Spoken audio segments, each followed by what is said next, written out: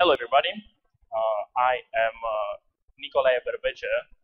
Sounds weird pronounced in English. I'm a game developer from Romania, and I'm also the founder of those awesome guys. I used to have long hair. So I've worked on many games. I've been part of many game jams. I've been making games for about 5 years now. I made a lot of browser games, and for the past 2 years now, I've been working on my most ambitious project yet, called Move or Die.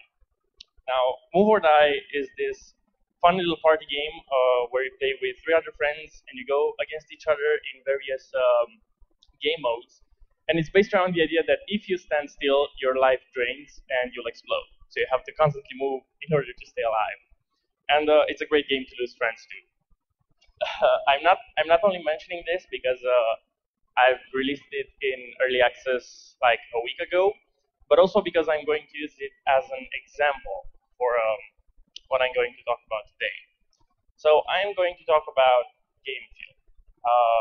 Now, it's a tricky topic because game feel is not one thing. It's a sum of many other things.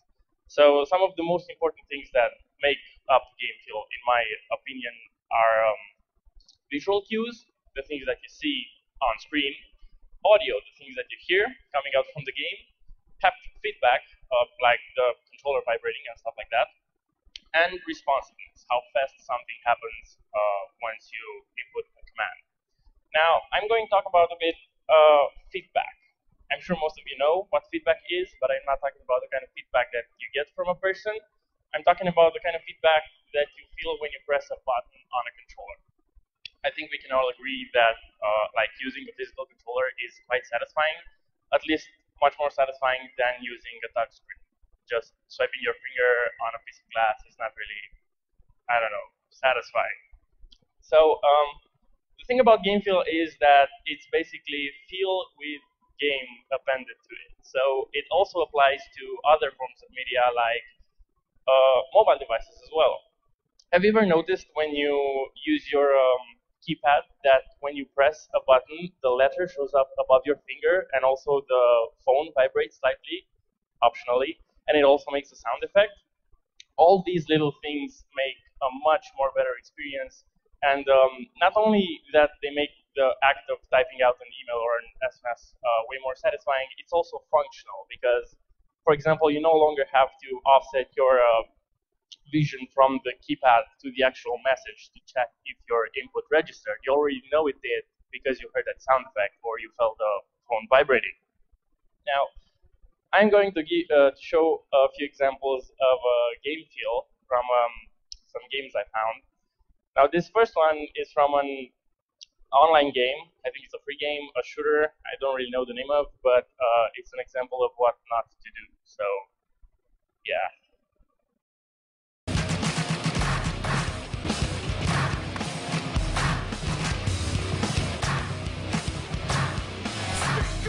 Yeah, sorry about the music there. I don't even know what happened. This is an example of kind of lack of feedback.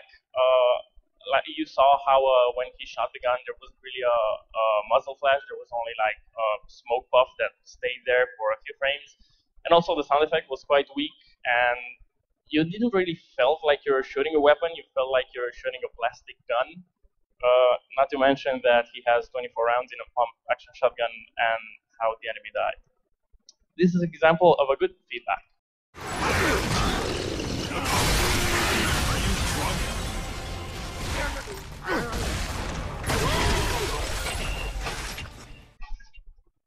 Now, that was from a game called Bulletstorm, which I'm sure most of you know. And what that guy did there was shooting a flail gun at his enemies. Now, a flail gun is a gun that shoots two bombs chained together that trap around your enemy and you can remotely detonate them. That alone is satisfying enough, but on top of that, the way they executed the idea was very high quality, how you can see the particles and the sound effects and seeing the enemy's guts fly all over the screen is really fun. Here's another example because the other guy before me was talking about Skyrim. This is me swinging my sword at the wall in Skyrim, and we can see how it reacts. as in it doesn't react at all. My sword goes right through it. And this is really important when it comes to game feel, because when you want to be immersed in a game and like you want to fight a bear on a mountain, you want to feel like you're fighting a bear on a mountain, not slicing cheese. So on the other hand, this is chivalry, and this is what happens when you try to swing your sword at a wall. It's much more realistic, and it feels better. You get feedback from your actions. Um, so with all these in mind, the conclusion is that game feel is the type of thing that makes you say, this feels really awesome, but I'm not sure why. It's the thing that not many people noticed when it is there, but everybody notices when it's not there. It's really obvious. So I'm going to go through the death animation in Move or Die. I'm going to go through each development step that I went through to make it happen, and I'm going to do this without requiring any hand draw frames of explosions or anything artsy like that. I'm just going to use asset manipulation and code and stuff like that. So before starting, I just want to mention that the game is coded in Lua. It uses the Love 2D framework and Box 2D as the physics engine. So without further ado, let's make an awesome death animation. I'm going to start from scratch. I'm going to assume we have nothing. So first of all, I'm going to need movement and a death condition. So this is some basic movement code. I'm not really here to talk about code. Everybody can find this in tutorials and whatever. This just has some basic movement. And then we had some jumping. This is, luckily for us, Box 2D takes care of the gravity and all that, so we only apply forces on the player. And for the death condition, for the sake of this presentation, I'm going to say that when player 1's feet touch player 2's head, then player 2 explodes.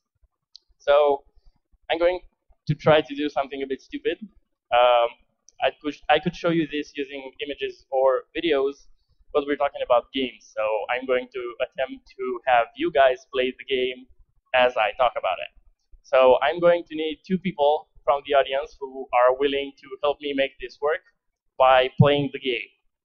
So who's interested?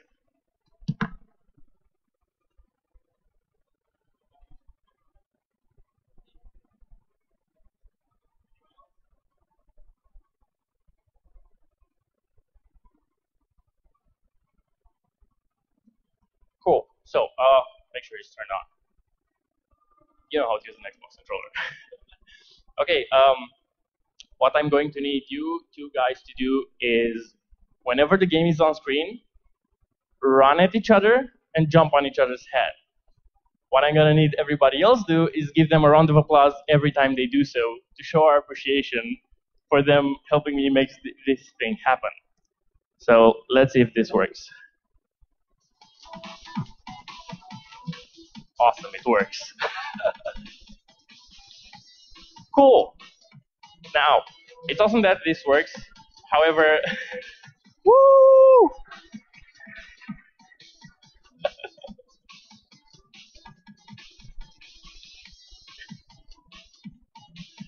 Now, come on, one more time. There we go. Woo! Now, this is fun and all, but it's not good enough. I mean, the player instantly disappears, and it's not really satisfying to play or look at, even though you guys clap.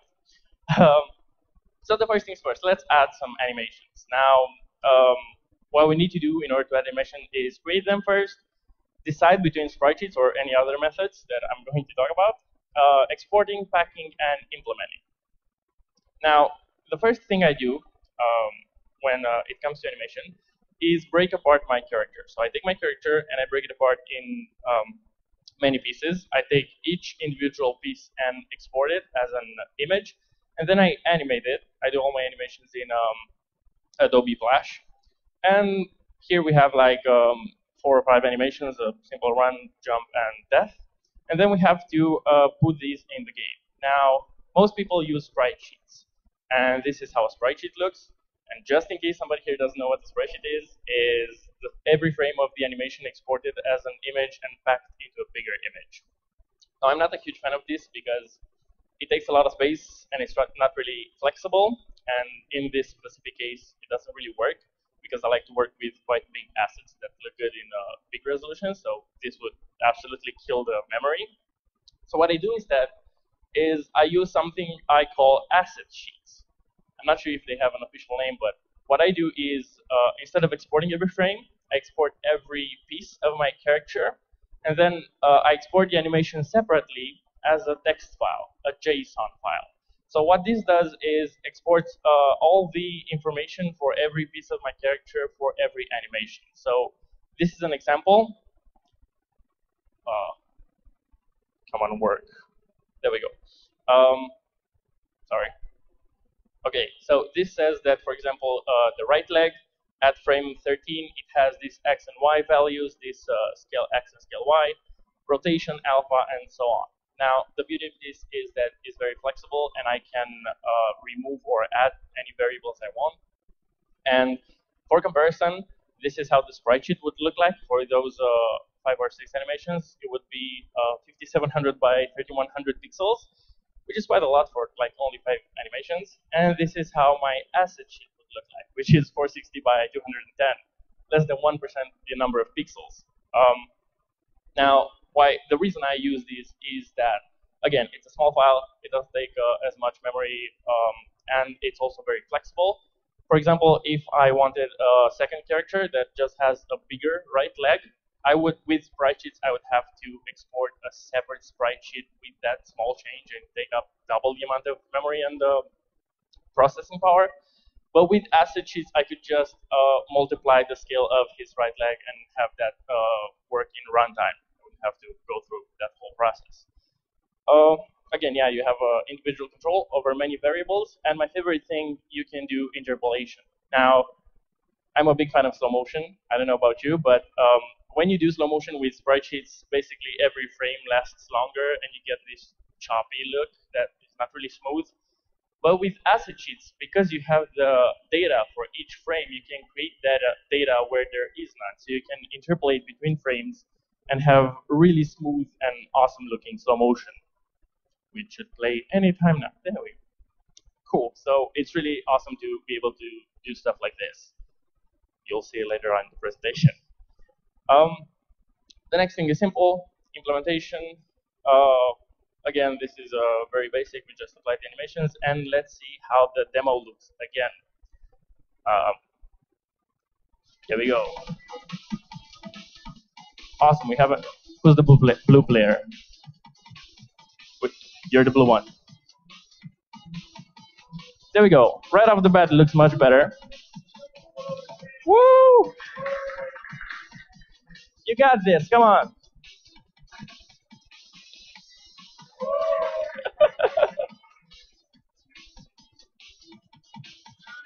Woo!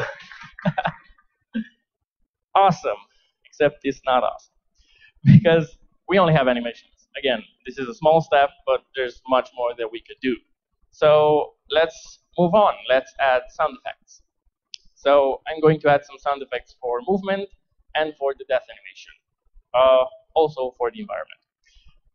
There are many places where you could find sound effects. These are just some of them that I use.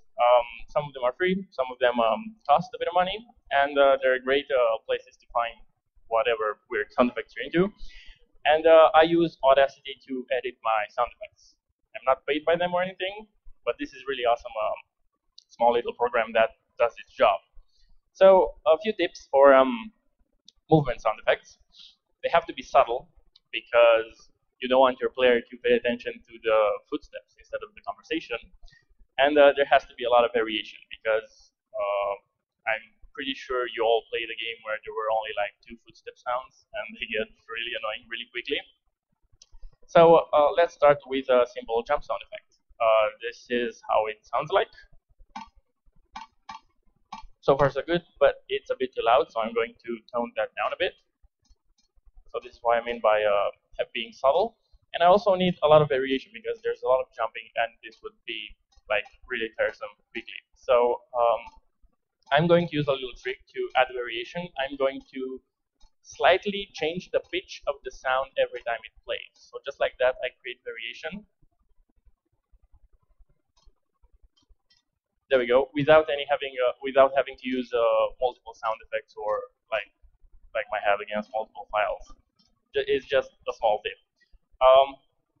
Then the footsteps. Now, I don't have footsteps in Move or Die because there are 4 characters, they're really small, and they run really fast. So adding footsteps would be suicide.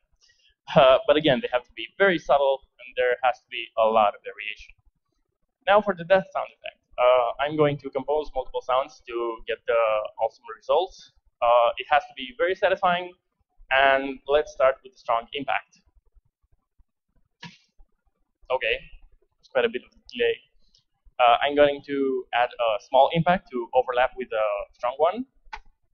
So far, so good. And then for the end, I'm going to need a really satisfying squish sound. Okay, it doesn't make much sense now, but you'll see later. So I'm going to combine all of these to create this death sound effect. Nice. Also, let's not forget about the environment. It's really important. You notice there was those little tiles that disappear when you touch them, and this is the sound they make. It's really simple. It's really small, short. Sorry, and this also has that whole pitch shift tip to make it to add variation. And it's really important to have sound effects for your environment because, like, when you play a game and let's say you knock over a chair, you want to hear that chair make a sound effect when it hits the floor. Otherwise, it doesn't have weight to it. So it really creates a more immersive environment. So let's check out the demo again with sound effects.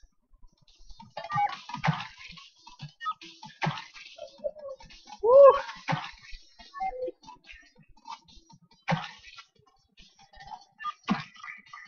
Nice. No fun allowed. You know what I'm going to say? It's not good enough. We have to add something else to make it even more satisfying. So what I want to add next is I want to add something I call death paint. So I want a way to reward your actions for being arch nemesis. I want a way to mark the spot where you died in. And I also want a way to tell who died and when without using any like UI elements and things you have to learn. So I found some splatter brushes online, and I just changed their color to match the player color. So I'm going to spawn them whenever a player dies.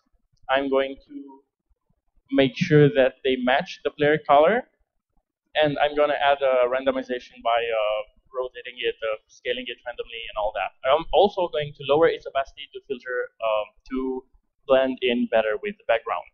So this is how they look like. Complete shit. They look horrible because they're over everything. They don't feel like they're in that actual level. So what I'm going to do is take advantage of depth and render them under everything except the background. And right off the bat, it looks better, but still not quite there yet.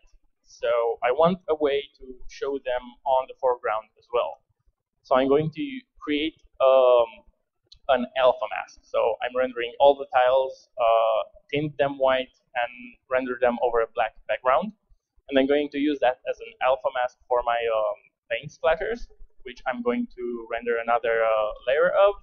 So, wait, I just did this. There we go. I'm going to apply the mask to them, and I'm going to set their blending mode to additive. And that's going to give us this result, which looks much better if the video plays. And it's really awesome to see the paint being on the floor and going like, yeah, I killed that guy, and that's the mark he left. But before the demo, I'm going to add one more thing. I'm going to add particles, because particles are awesome. So I'm going to spawn a random number of particles. I am going to make them fly outwards of each player when they die. And I'm going to make each particle leave a small splatter on the floor or anything it touches. So this is what they're going to look like. And it feels like you're actually making a difference, like you're living a change there. So let's see how they look in the game. There we go.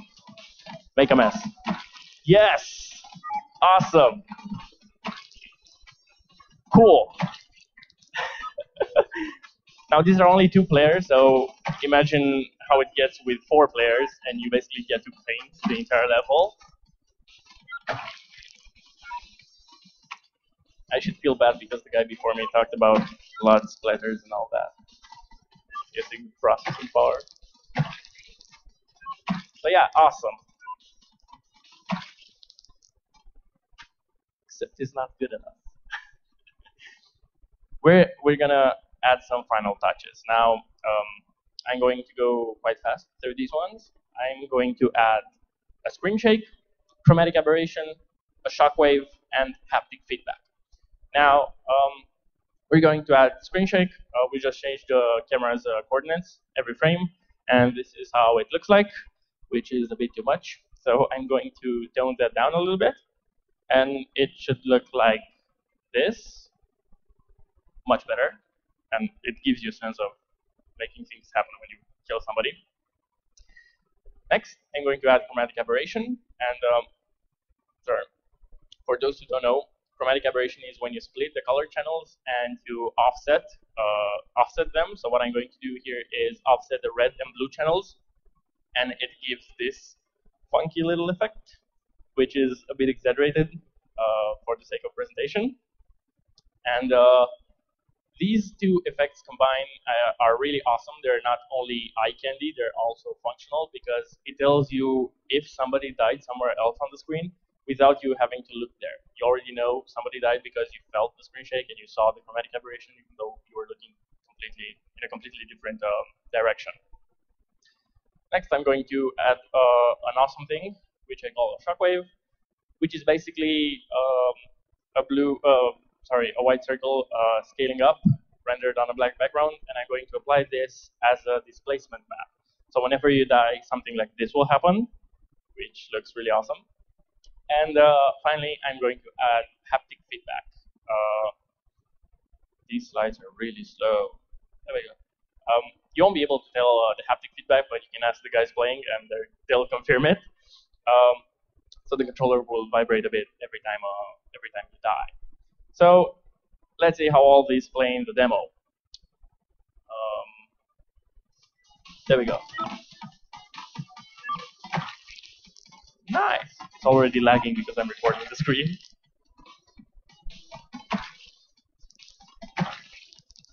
Cool. Maybe we'll have a bit of time to try it with 4 players later on. So awesome. Except that I'm going to pause the music for a second. I want to end it on a high note, so I'm going to try something. If you'll stop for a second and stop killing each other. Cool. Okay, so what I need you to do is run in opposite corners and stay like at the far right and far left. Yellow, go to the left. No, the other. There we go. Cool. So I'm going to do a countdown. And when I say go, you'll run at each other and jump on each other's head. What I'm going to need everybody else do is do those ooh type of things. So I'm going to make this a bit more epic. I hope it's going to run okay. So, you ready? 3, 2, 1, go.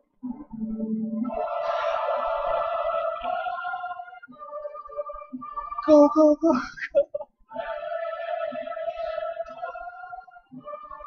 go. Oh, no, don't run. Let him kill you. For the sake of the presentation. Woo! Nice. Woo!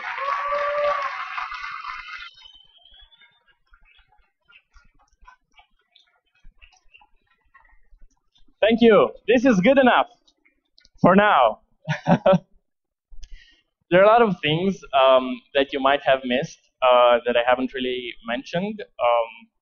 There are a lot of small things that make quite a huge difference, like the props in the level. Have you noticed how there are like metal things on the ground that you can kick around? That gives a much more better feel of space and how you affect the environment. Landing dust, how you create a little puff of dust whenever you land, and how the characters look at each other all the time. And in this last part, you probably noticed the yellow guys look, which was quite evil. Also in the score screen, like when the score is displayed, they give each other mean looks if they're tied. So it's really fun to play with these little things. And also, all the background elements were pulsating on the rhythm of the music, which gives this nice rhythm to the gameplay and makes things feel much more better. Um, for anybody who wants to contact me and keep this conversation going, you can find me on Facebook, Twitter, Steam as Celebes. You have them there, or whoever is still using email. And you can find the game on Steam if you look up Move or Die. And let's keep this conversation going. I love talking about games and about anything related to design and development. So yeah, I'll be around here after this talk. So let's make this community better. Thank you again for having me. I hope you enjoyed this presentation. I think we have time for Q&A.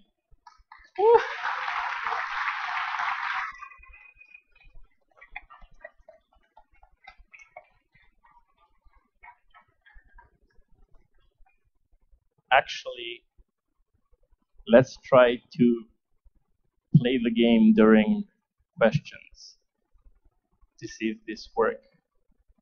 Let's see. 1 second.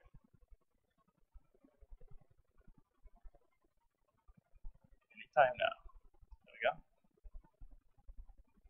So this is another controller, and I have one that isn't wireless. So somebody from the front row.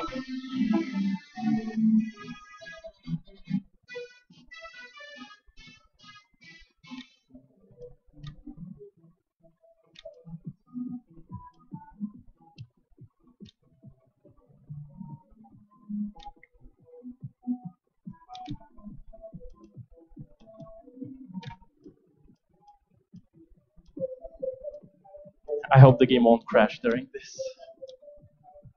It's gonna lag a bit because I'm recording my screen. So sorry about that. It's gonna be the toasty. Oh. Cool. So there we go. Crash. Explode. Oh god, I'm gonna stop the recording because this is horrible. Wait. There we go. Should be a bit better. Anyway, questions. If you're not too distracted. Somebody there.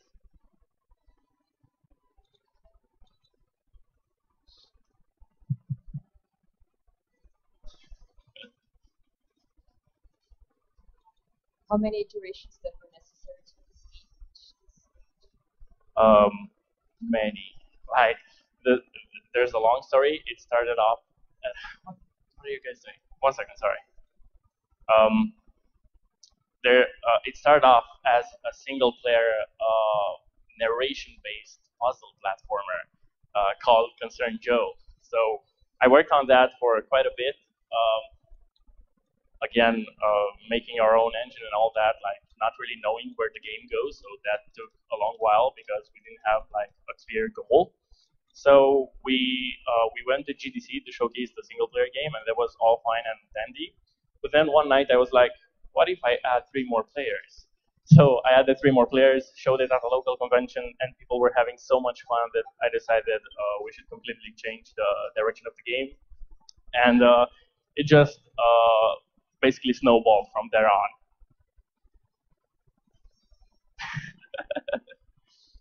So yeah, I'm working on this for 2 years now or so, and I'm hoping to finish it this year and keeping it updated with content. Any other questions? God, this lags horribly. My laptop sucks. A lot of early access games lately have been getting crap for being essentially paid Q&A. How's your experience with Steam Early Access been so far? Exactly the same. I do a pretty uncommon thing with early access because I release it at a higher price than it will be on final release. Because there are a lot of people who just snatch the game if it's on a discount in early access just for the sake of having it, and then don't play it at all and just keep it in their library until it comes out. And that doesn't help me as a developer at all. So what I'm looking for is people that actually want to get involved in the development process. it's really hard to answer questions when everybody's playing. So yeah, people are still complaining that I'm doing QA for you and you're even asking for more money. But I'm trying to keep the community very small with dedicated people instead of having a huge one with people that are not willing to help the game.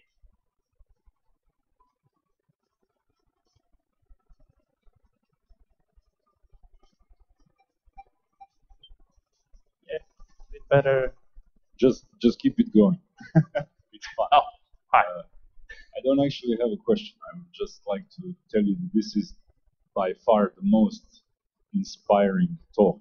Woo! Thanks. Thank you very much. And, yeah, this is it's the first one really oriented towards the meaning of games, in my opinion, and it's called fun and entertainment. Thank you.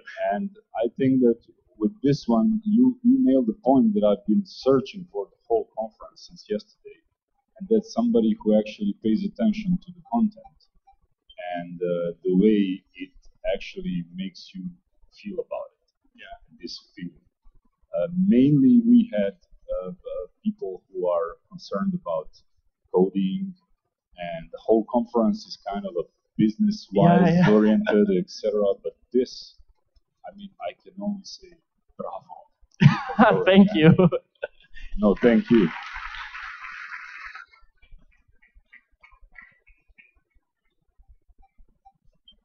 Anybody else? There's a lunch break after this. We have them to play. However, Hi. Hello. So first, thanks for a really great talk. It's really good to have such a nice list of all the great bits of feedback people put in. I do actually give talks about this kind of topic myself to my students, and I fully encourage them to do all the things you're saying. So thank you for making a great list that they can all use. One of the questions I always get from them, which I always have trouble with myself, is what do you consider too much feedback? At what point do you go, wow, I've gone too far now? Does it ever happen? Yeah, probably the point where the action on the screen isn't clear anymore because of all the particles and splatters and like effects and all that. So there's a limit, like you should know when to stop, but it's quite hard to reach that level. I mean, it depends on the way you're going, but yeah, I don't really have a clear answer either, but you just have to be really subtle with your effects and not overdo them. Like, have you noticed, like, the chromatic aberration and the shockwave and all that were really exaggerated when I talked about them, but right now in the game, they're much more subtle. Yeah, that's pretty much it. Lovely to hear somebody from your position saying thanks kind of stuff. That's really great. Thank you for your answer. Okay, thanks. How's the score going? Who's winning? I wasn't paying attention. Purple should win, or pinkish, because it's the color of the conference. Any other questions? Oh, no. So wait, purple is leading. So if purple wins this round, is the ultimate winner. Come on, who's purple? Come on, you pass it around. Oh yeah, that's a good idea, like pass the controller around whenever you die. Nobody can finish this level. I can bet money that nobody will finish it this earlier. It's really tricky, like people hate me for this level. Go. Told ya. Come on, at least somebody wins so we can end this nicely. How are we doing on time, by the way? Oh. Come on, purple! No! Purple, you're disappointing me.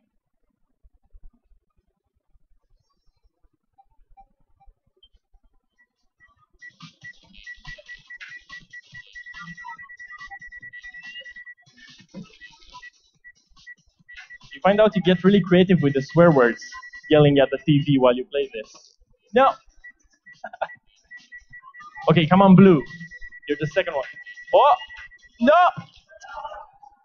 So close.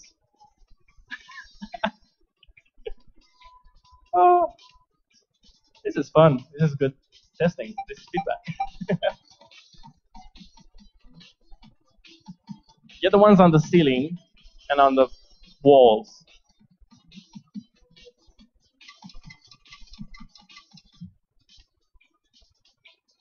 Green is making a comeback.